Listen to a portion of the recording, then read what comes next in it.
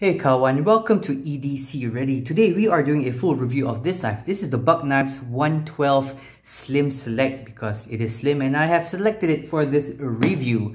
Now this guy, I did not buy him new. I bought this guy from a local guy here. His name is Shafiq, a super nice guy. I also bought my CJRB Rhea, was also from him. I bought these two knives just for the review, and I will eventually sell them off to the next person who wants to enjoy these knives. So without further ado, what am I gonna compare it to? This is not a fair comparison because this guy is like 5 times the price. This guy on Blade HQ comes in just under 24 USD. If you buy it in Malaysia, you might get it around 125, 130 ringgit, right around there. This guy, way more expensive, about 5 times the price of this guy. However, it is the only backlog I have to compare it with. But without further ado, let us go straight into the measurements of these knives. Let's start with inches. We have a total blade length of, I believe, right under 3 inches. There we go. In millimeters, that's about 74.8 millimeters. We have a blade thickness of, if you can center it, hold on, something's not right, there we go.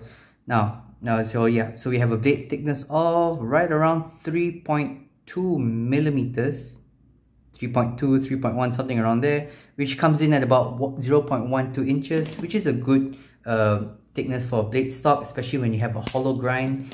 You have a thickness of a handle of, there we go, 0.42 inches, which comes in at just right around 10.5 millimeters. And then you have a height, which is particularly important for me in the pocket. We're coming in at about 31 millimeters or 0.12 inches. And one final measurement we need to do is the weight.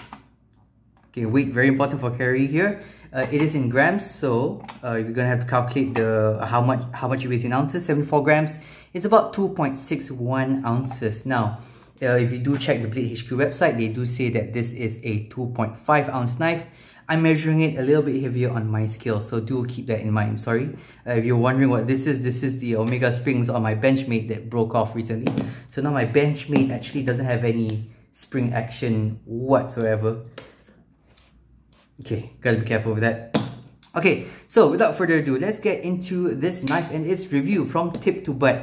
Now, the blade here, the blade steel is 420 if I'm not mistaken. 420, yeah, 420. And 420, it's not 420 HC, it's not 440C, it is just 420. And 420 is really down low on the budget end of the steel category, which makes sense because this is a sub $25 knife.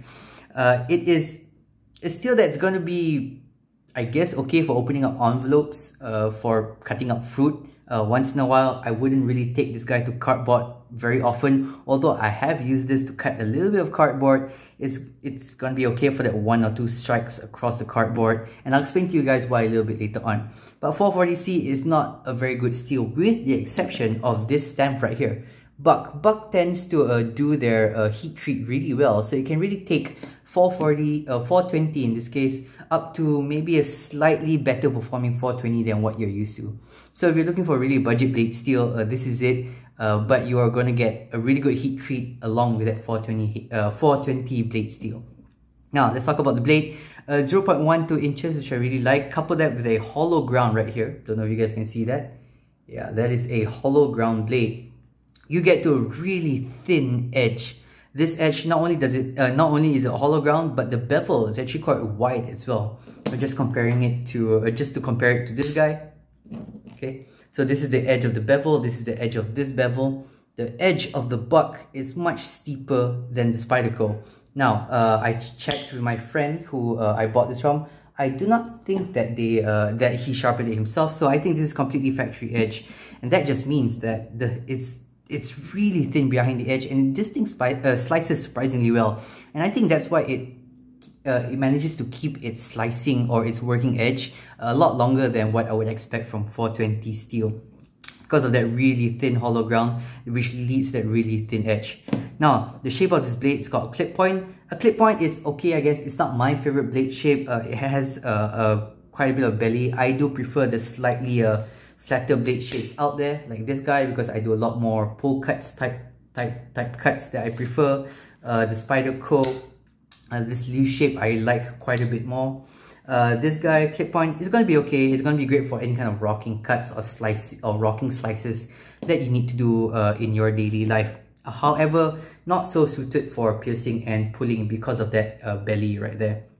Now, one thing I do not like about this blade shape is that it doesn't have sharpening choil, that's one, but it has a bit of a recurve. So a recurve is when you don't have a completely flat portion back here. It kind of curves back down onto this part of the blade right here. But yeah, anyway, so here's an example of a blade that does not have a recurve. You just have flat and it just stops there. Another one that has no recurve is this guy. This guy, actually, the blade edge is actually quite shallow, meaning you have some flat here and then just a very shallow belly and a little bit flat at the edge there. I'm not a big fan of recurve blades.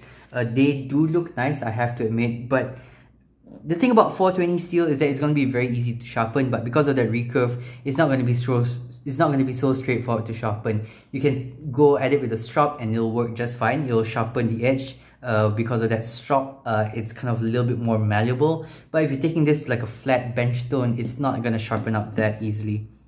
But I'm guessing if you're a really good sharpener, I guess it will work, but I am not a good sharpener, so that's not something I enjoy in my blades. Now, moving back a little bit, it does not have a sharpening choil, which means that if you take this to a flat bench stone, it's only going to make the recurve worse over time. So yeah, that's the thing I don't like about the blade itself. It has a okay look to it. You know, it's very thin behind the edge. I really like that. It has nice hollow grind, but I don't fancy the blade steel 420. Even though it's heat treated by Buck, which is really good, it's not a blade steel that I appreciate very much. And I do not like the recurve on the blade itself. Now, moving back a little bit, as you can see here, all the screws are pinned with the exception of the clip screws, which you can flip around. But because of that, I actually can't disassemble this knife. Unlike with another backlock knife, which is this guy. Mind you, this guy is about 5 times more expensive.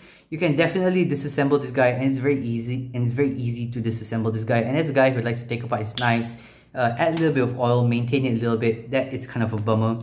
Luckily, a backlock knife is relatively easy to take apart and put back together. It's relatively easy to maintain. All you gotta do is, you take a cloth or a piece of cotton bud, and then you just like clean up the insides here, and then you just add a little bit of oil, and then you just move it back and forth, and then the knife is kind of good to go. But with that being said, I would have liked to been able to remove these screws and then get into the innards of the knife. Now, moving up a little bit, I forgot to mention that there is no finger choil. You can definitely rest your finger up here and then choke up like that, but it does not have a dedicated space for a finger choil like this guy. This guy right here, nice space, nice big room for your fingers. So if you're the kind of person that likes a finger choil, you are not going to like this guy so much. Unfortunately, it does have a little bit of gap there. I don't mind not having a finger choil as long as, let's see if I have a knife for example, as long as you're not too far away from the blade once you're holding on to the knife itself. Okay, but this guy, because it has that kind of feature, kind of like the Spyderco Delica, you're either a little bit too far away than what you would kind of expect, or you're kind of gripping onto something that's not meant to be gripped on. Now, let's talk about scales. This is their Grivery, their GFN, sorry, not Grivery, their GFN. It is a kind of plastic, but it's a really nice kind of plastic. It's very similar to the Grivery that Benchmade uses, where it is not just a smooth piece of FRN. Okay, the Spyderco Native 5 salt also on the edges here, they can be pretty smooth. Whereas this guy, like the Benchmade bug out, actually has some nice texturing on the actual handles itself. I don't know if you guys can see that, but you can kind of see just a little bit of roughness there, but in a good roughness. It's not a roughness that's going to tear up your hands. It's going to provide good grip in the hand. Speaking of grip, very good ergonomics. Now, I do like knives with finger choils, as you can see. Finger choil 1, number 2 here as well. You have 1 finger choil, 2 finger choils. You can grip the knife, very comfortable in hand. But this guy, it kind of goes at it, and it kind of goes at ergonomics in a different way. You have this big gap right here, which your entire hand can kind of slot into and then grip. And that's actually very nice. The ergonomics of this knife is very nice. Couple that with some very nice rounded edges and some very nice soft round edges at the edge of the scales right here. super comfortable knife to have in hand. And another thing that really stands out is that the pocket clip, because it's so wide, it doesn't create any hot spots like you would get from this. This is the Ferrum Forge Stinger. And you do have a little bit of a sharp corner here, which can kind of dig into your hand sometimes if you really bear down on it. The Benchmade bug out, the clip here is also a little bit high. It does protrude into your hand a little bit. Sorry, it is not working anymore. But this guy, because of the height, because of the width of the pocket clip, it's actually very nice and comfortable in hand. And for me, it just fits nicely where this little ramp right here goes into the back of my hand. Speaking of the pocket clip, nice deep carry pocket clip. It has nice spring tension. It goes into the pocket really well, holds its retention really well. You can pull it out very easily because of how wide it is. However, you do get some screws that go up into the clip itself. And the clip is not a very tall clip, which means that you're not going to get very thick pants or very thick jeans up into the little crevice of the pocket clip. Let's talk about the lock. The lock is a lockback. It is not going to drop. Let me just check. No, it's not going to drop. I've had another back lock with a rear back lock depression space right here, and I've cut myself with that Civivi rustic gem so many times. I'm so happy that now not only does it have a little bit of unsharpened edge here to catch your finger, but it's just not going to drop. The action is definitely a rougher action. You do have quite a lot of spring tension, and then you are definitely going to have a lot more friction when it comes to the pivot because it is pin tight, and then there's no blade play at all, which is very nice. But you're not going to get a very smooth action from this pretty much at all. But if you're looking at this just from a functional point of view, then it functions really well. You're not going to accidentally cut yourself. This is a very safe knife to use. You know, you're going to open it one-handed. It's kind of a little bit tricky because of that roughness, but you can do it. And then closing it, you have to close it two-handed because otherwise it's not really going to close one-handed. So that keeps you very safe. Now on the insides here, it is pretty sharp. Just like with many other FRN knives, the insides of the handles can be quite sharp unless they chamfer it down, which they didn't. Now, another thing about this knife is that it feels really solid. It feels even more solid than the Native 5 Salt, and this I would consider to be my hard use knife. I don't really hard use my knives, so a backlock to me, it's going to be as hard as it gets because you have metal that goes almost all the way back here. But the Slim Select, the metal goes all the way to the back, so that means is that you're gonna get a very rigid knife. You know, you can't flex this knife at all. It's gonna feel very strong, very powerful in hand. And let's go back to the handles right here. You do get some nice texturing, not just the texture of the surface itself, but you have this kind of nice diamond texturing right here, and you have this nice little buck design, buck logo right there with their little anvil. Okay, in conclusion, this knife is a great knife if you kind of fit into two camps. The first camp is that you really like the traditional appeal of pocket knives. You know, a lot of pocket knives right now, we've kind of like moved on from what this is to what this is now, which is the Para 3 lightweight. You know, it's very lightweight, it has amazing ergonomics, has nice drop shot action, it has more modern steels. Okay, we have steels that do not rust in any practical way in the LC200N.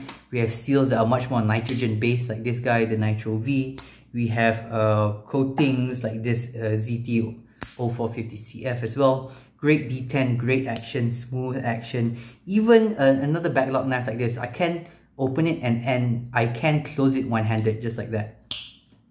So it is a knife that if you buy it, you are gonna buy it for the nostalgia aspect. You are buying this for the history of buck knives. No, the knives that have been with your grandfather, or the knives that have been around in America and all around the world for like 100 years. I do not know how long they've been around. I'm assuming it's 100 years. So this is the first camp, the nostalgia knife buyer. The next camp is that if you're looking for a really safe but really affordable knife, this is going to be a very good knife for you. It's only 24 USD or about 120, 125 ringgit here in Malaysia.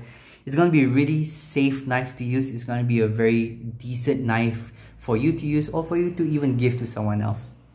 Now, the kind of person that would not want this is the kind of person like me. You know, I've had some hedonistic adaptation where there's some things that I've come to appreciate from knives. I like a drop shot action.